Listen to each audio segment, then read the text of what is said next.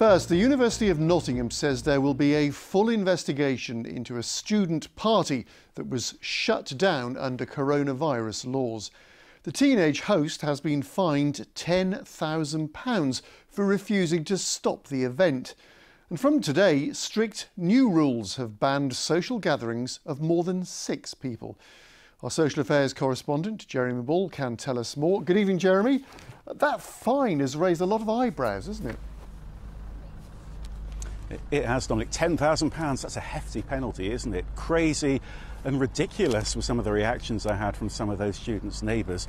Nottinghamshire's Chief Constable, though, says it's fair and proportionate under the COVID laws because the host refused to shut the party down, and when police turned up they found 50 people, which is a serious breach of those rules. Now, when I went round to their house in Lenton, we didn't get any answer. When I called, they made it clear they didn't want to comment, but their neighbours have been given an explanation. This letter of apology says what happened on Friday night was foolish.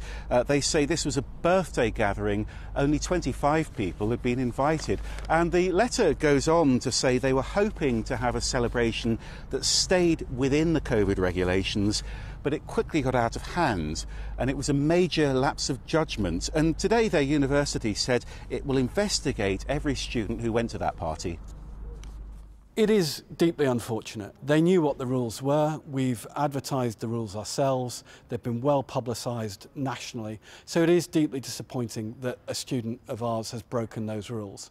But I think it's very, very clear that that kind of breach will not be tolerated by the police or by ourselves. And I think that no one, especially now the rules have changed and tightened up, will do anything like that again in the near future. And today, of course, we've got even tougher rules.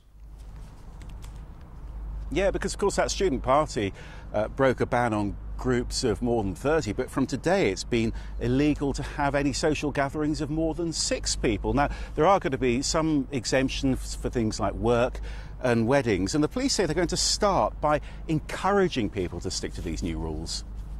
Enforcement is a last resort that we will use only when absolutely necessary, but in certain circumstances we won't be afraid to use it if we really need to. £100 in the first instance.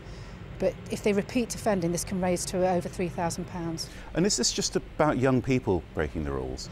No, our experience here in Nottinghamshire is it's not confined just to young people. I know there's a focus on young people at the moment, and I think that's primarily about the return to university, but it does cut right across all age groups. Is it really credible, though, to suggest that you've got the resources to enforce this?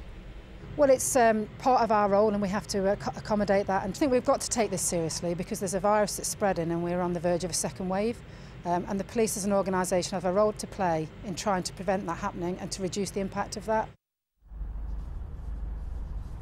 And the big challenge, of course, there's still a fair amount of resistance to this new so-called rule of 6. In fact, this afternoon in Nottingham, I've seen protesters convinced that COVID doesn't exist. And in fact, today, the police were still waiting for details of these new regulations, despite the fact they'd already come into force. And the Derbyshire and Leicestershire forces told me that meant they couldn't start enforcing the new law. OK, Jeremy Ball, thank you.